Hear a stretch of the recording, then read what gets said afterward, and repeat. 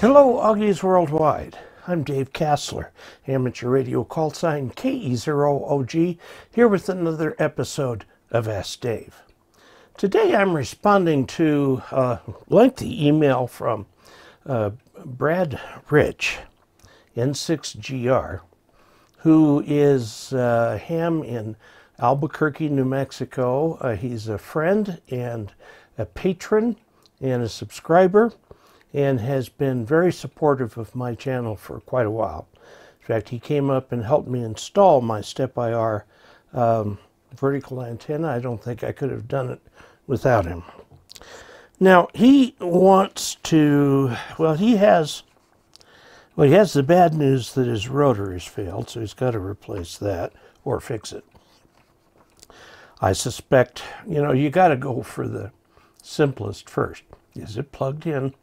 Is there any wires broken? Things like that before you start tearing things apart. I saw something on a video about a powered parachute where the guy was trying to figure out why his engine quit in flight. One of the nice things about powered parachutes is if your engine quits, you're already parachuting. So anyway, he took the whole engine apart and everything.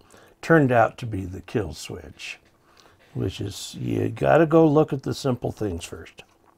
Okay. He has taken issue with my term of lensing, or what might be described best as multiple lobes of an antenna's transmission pattern, and that I have not taken into account the gain. So I'm going to first talk a little bit about lobing, and then we'll go from there. Okay, this right here is a diagram from EZNEC. This is a 20-meter dipole. Okay, and it is at 1/2 lambda in height, which is 33 feet. Okay, or I guess that would be 10 meters. And you'll note that at this side we've got our nice lobes out of the dipole. We would expect it, and this is looking end on at the dipole, which is right here coming out of the page like this. Okay, and these are the lobes. Now look at the angle of this lobe. It's at 30 degrees. Now let's look at the beam width. We're going to come down to the 1/3 point, and down here, 3 dB down. This is how you define the bandwidth on an antenna. We're going to go from here to here, okay, and from here to here. Okay, you've got one lobe. This is the beam width right here. It's pretty broad. It's pretty broad, and you're going to put all of your power into it. Of course, you got the same thing on the other side. But we look at this here. One of the interesting things about this, if you look at the gain figure for a dipole, it's 7.41 dBi over an isotropic antenna. Now, normally we think of a dipole as 2.1 over an isotropic antenna, but that doesn't take into effect the ground, which reflects the signal, some of the signal back up, thus strengthening the lobe. Okay, so you get very little coming down from above, so this is not a good NVIS antenna. And even out here, see, it's just not too much, but you get this, which your power is spread across. Now, let's do a couple things to this antenna. First, let's double its height. So this is 1 lambda, and again, 20 meters. And that would be 66 feet or 20 meters. Now, you have what I call lensing. The lobe that's here breaks into two. You've got this lobe here, and this lobe here. Okay, so you're just running 100 watts, say. If you're running 100 watts, all your power goes into here. But here, look at this. This is less than a dB different. So let's go down to 3 dB. Okay, so this upper lobe has a pretty good sized beam width. And this lower lobe, we'll take it to the 3, is much lower in elevation than this lobe. Now half of your power goes into this lobe and the other half goes into this lobe because it's much less down. So you've got about, let's just say you're driving it with a 100 watt antenna, 50.5. Now remember, you got to split it off over on the other side too. But the point being that there's a dead zone right here and right here. If signals arrive from that angle, you're not going to hear them. It's like a cone of silence or a black hole. We'll call this a black hole. And here's your cone of silence up here. Now you're 10 dB down, so 100 watts, you get 10 watts at most going up, okay? Which is QRP, but sort of QRP. Now let's bring this dipole down to 20 feet, or 1/3 lambda. This is 20 feet. Okay, what's that, about 3 meters? It's pretty low. This is as high as I can get my antennas. So that means the 20-meter antenna, where's the beam width here? Here and here. So our beam on this antenna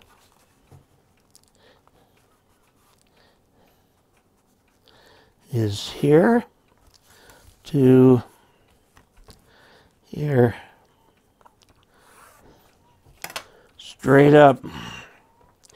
It also goes out at quite an angle. This is not necessarily a bad antenna, but look at all the power you're wasting going straight up. Now, this is a good NVIS antenna, and you do want to get that. This antenna at this height will get near in contacts, whereas if you go up just 13 more feet, which will give you the original here, you lose your NVIS, and your contacts, you can go out closer to the horizon. So, yeah, the lensing splits up your power, but it does give you here, this is 15 degrees, and this goes all the way down. See, if that's 15, this is 5, 6, 7, to 7 degrees. Whereas this right here is at 30 degrees, which goes down to 1, 2, about 11 degrees, okay?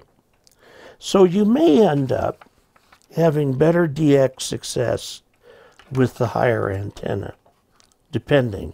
But you've also got this black hole right here, okay? And in NVIS, you've got this whole thing right here. But look at this. This is 5, 10, 15, 20, 22 degrees. Your signal's got to be higher than that. What this means pretty much is no DX. Okay. So that's why you want to get your antenna elevated. Height matters. Now, let's turn away from the theory and look at Brad's situation. This right here is Easy NEC Plus version 6. Okay, and it's a step IR DB18 Yagi. Now, what is the source of this model? Brad sent it to me, and I suspect that it came from step IR.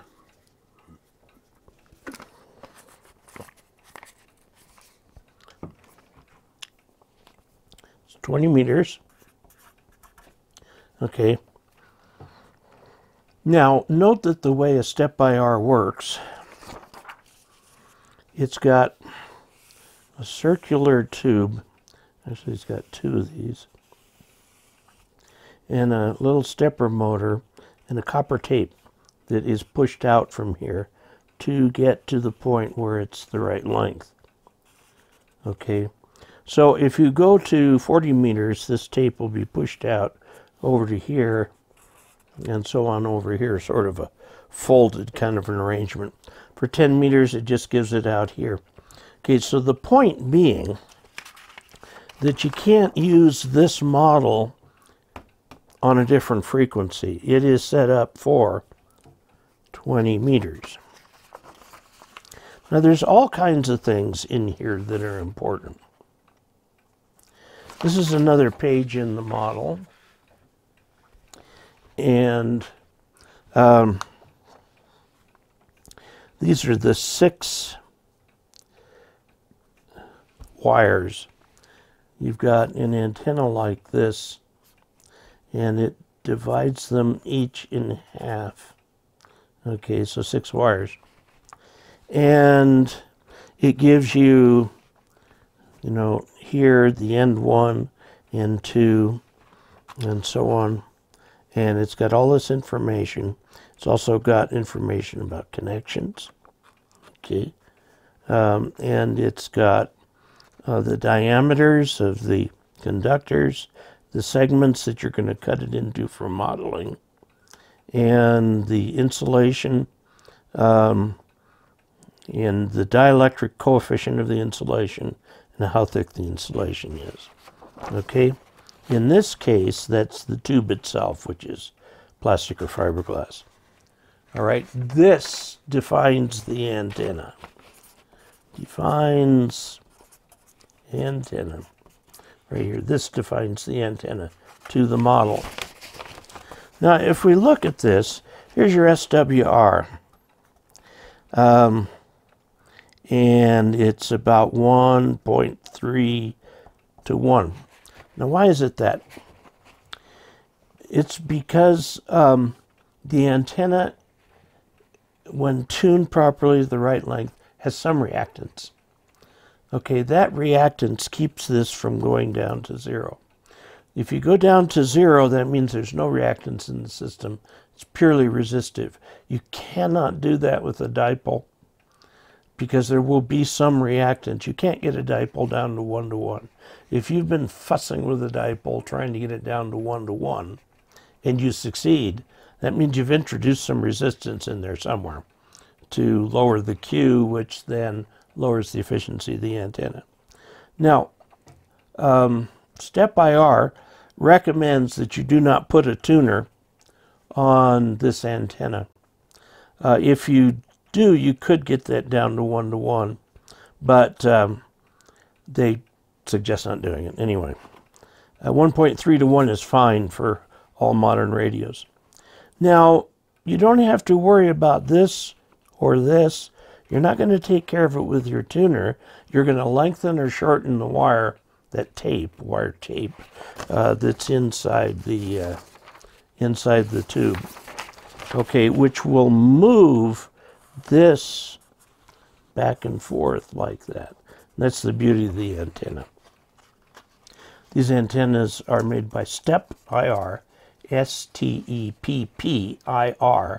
and you can go look at them. They're a company up in the Pacific Northwest, and they make these. These are pricey antennas.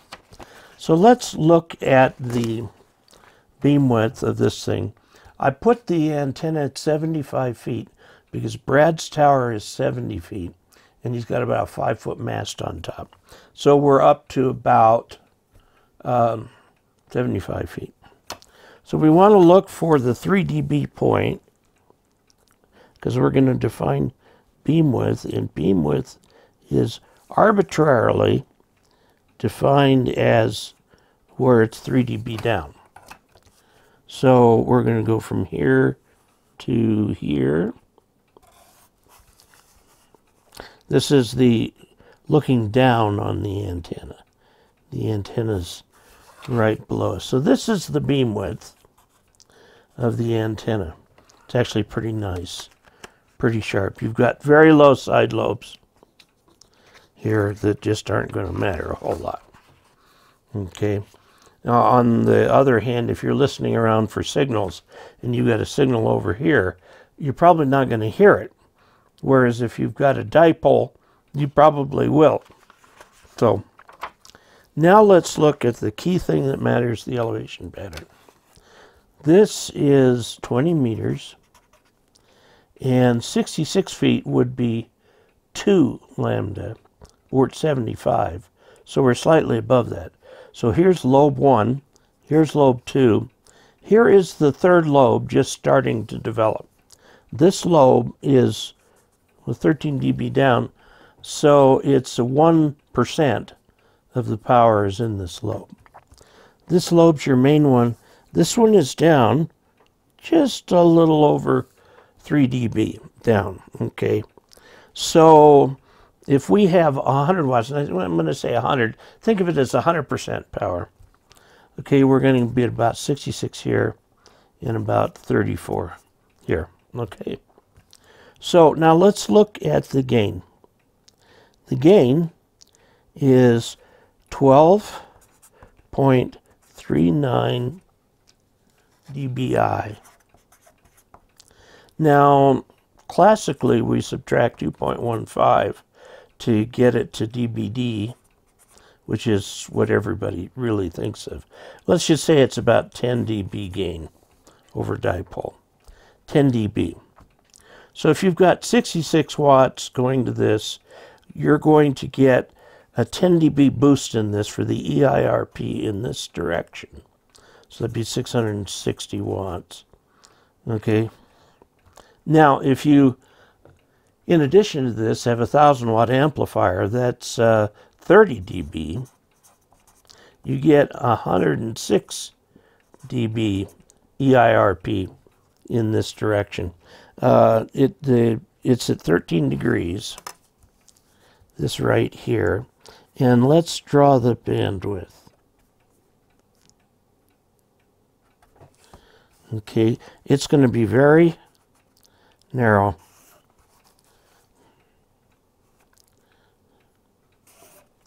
Okay, here's your elevation pattern right here for the antenna. It's low, it's very low. This is a very good DX antenna because you come up and hit the ionosphere at a low angle so it reflects down a long ways away. It's a very good DX antenna. Now you've got this little sleeper up here. We're going to go with a beam with 3 dB down here, and about there. We get the 3 dB point from its peak. So you've got something about the same size with half the power in this. This is not a terribly good DX antenna, but you never know. You've got this lobe and this lobe you can receive things with. This right here is a steep null. Okay, let's call it a black hole.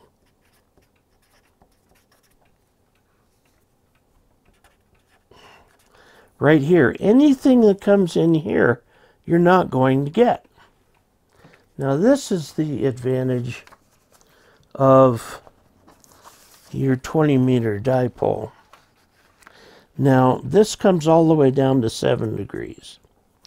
This is 11 degrees here. Okay, this is 7 degrees, 11 degrees here. You get the whole thing, whereas it looks, I mean, just at first glance, you've bifurcated your pattern and you're throwing away what's in the middle.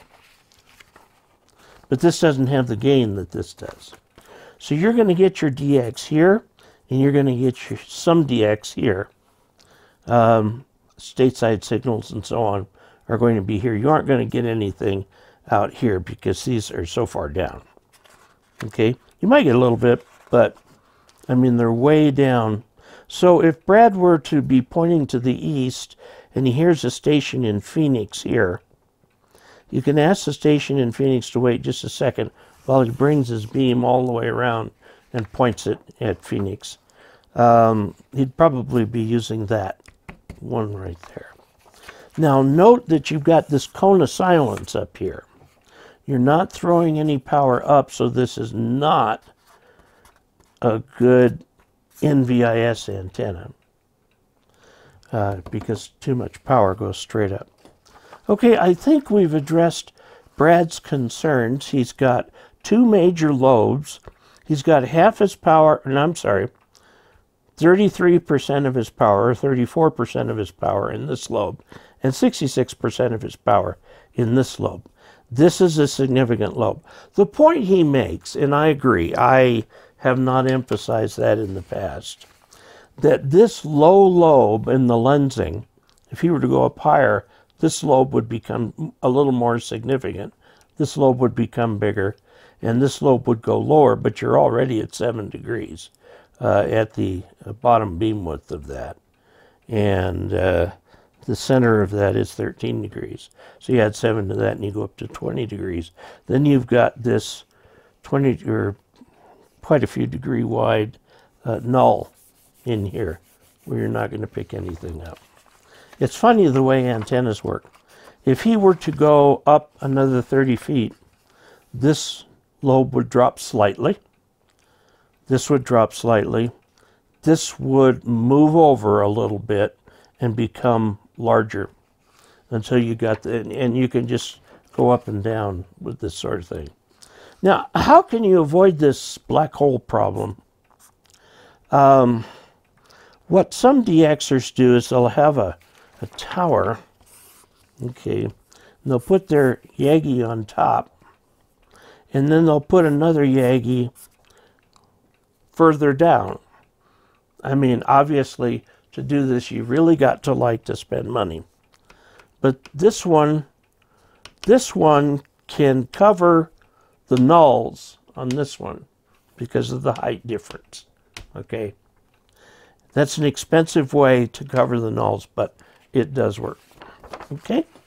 So there you have it. Brad, I hope I answered the questions that you sent in your letter to say that, yes, you are correct. I was not noticing that the low null does give you excellent DX in this direction, but the price to pay is you've got this black hole right in here. Okay, and then this other one up here, so you've got some further in DX, some further out DX, depending on the ionosphere. I have to point out that the ionosphere is not really something you can depend on. It's changing all the time. We can get sort of nice stuff on it. Now, I want to talk about the giveaway. Okay, a new feature of this channel is the giveaway. My study is filled with books and gadgets I've accumulated from having this channel, and it's time to thin the herd, so to speak. I'm announcing my second giveaway to hams in the USA for postage cost reasons. The item to be given away this time is a book. No, it's not a book. The item to be given away this time, this is giveaway number 2, is the My Antennas end-fed half-wave 80 through 10, can handle 1,000 watts of single sideband. It's an end-fed antenna. It's got this, I suspect what it is, I haven't done any tests, 49-to-1 balun right here, okay. Specifications, it covers all bands except 60. It covers about 100 kilohertz on 80, and you cannot change that to 75.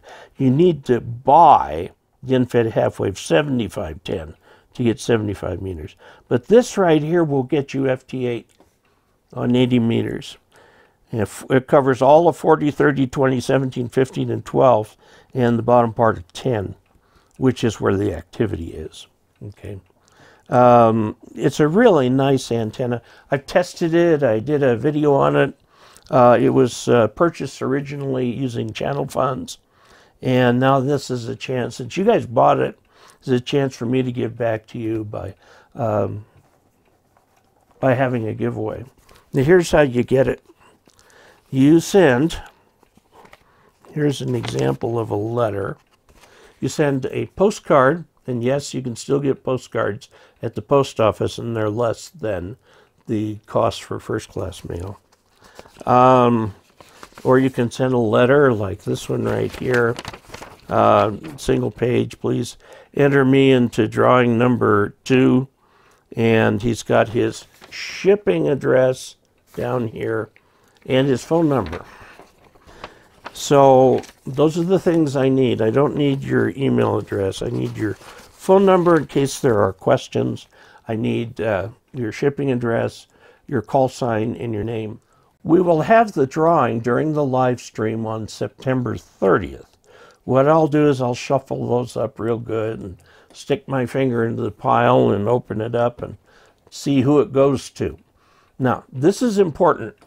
All of the entries go in the trash after the drawing, immediately after the drawing. There's no transcription of anything. We don't keep any information on anybody, okay? So it's private. And then what I did like last time, Tom won the book, and I took his QSL card, which is what I pulled out, and I popped it into the envelope and went back to him. So I'm preserving privacy as completely as I can here. One of the ways that a lot of people like is called Patreon. You can become a patron of this channel on a monthly or annual basis, and it will automatically collect that from your account and put it over into my PayPal account once a month. So they collect it up there and send it over once a month. One of the nice things about Patreon is if you're a supporter on Patreon, we put a video several days early before it's actually released to the public. We'll put it up on Patreon so you can see that video. We do that once a week. Okay, so that's a perk for using Patreon. Please also subscribe and click the bell and click like. Don't forget to comment. And until we next meet, 73.